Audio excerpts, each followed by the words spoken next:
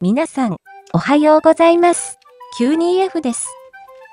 今日は皆様にある珍しい現象を撮影できたので紹介したいと思います。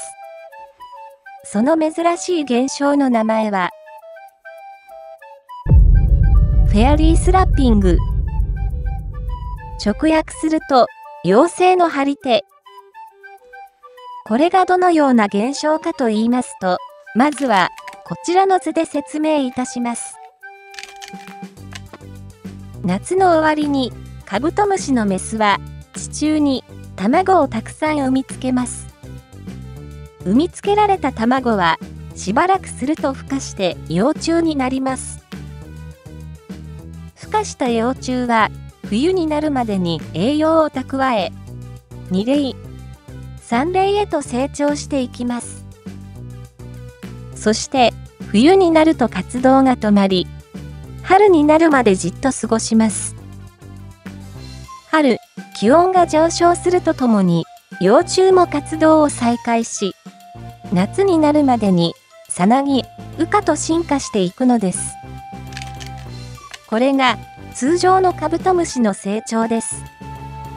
今回紹介するフェアリースラッピングは、ある特定の条件が重なった時に起きる現象です。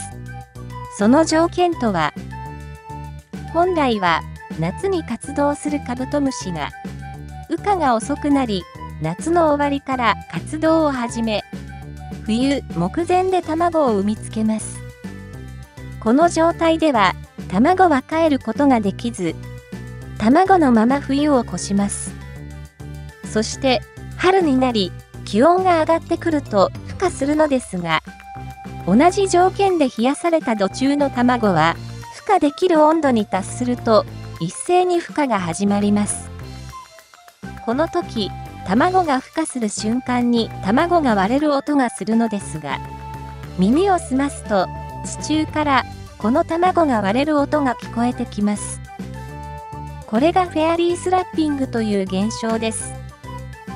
そして、卵が割れる瞬間の音を記録した貴重な映像がありますので、まずはこちらを見てみましょう。奇跡を運ぶ風の音、時を閉じ込めてシャイニングスター綴れば、これが孵化する瞬間、卵が割れる音です。この割れる音が一斉に聞こえてくる現象がフェアリースラッピングという現象です。それでは、フェアリースラッピングを捉えた貴重な映像を見ていきましょう。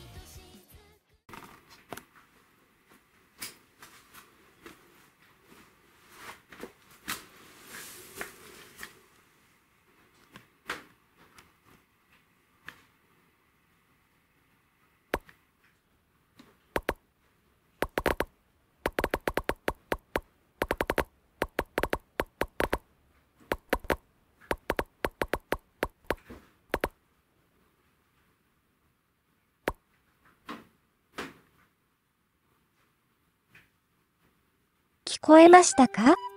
長年飼育していても、なかなかお目にかからない現象です。まだまだ知らないことが多いのが昆虫の世界。今後もこういった動画が作れればいいなと思います。この現象を初めて知ったという人は、チャンネル登録を。この現象を知ってたという人は、いいねをお願いします。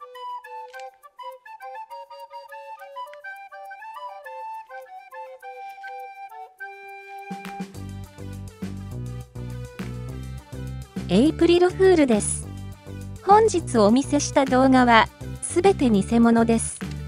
フェアリースラッピング、妖精の張り手、あるわけがないですよね。まさか信じた人はいないと思いますが、フェアリースラッピング、妖精の張り手、こんな現象は存在しません。私の妄想の中で存在する現象です。でも、あったら面白いですよね。騙されたって人はいいねを。嘘って最初から知ってたという人はチャンネル登録をお願いします。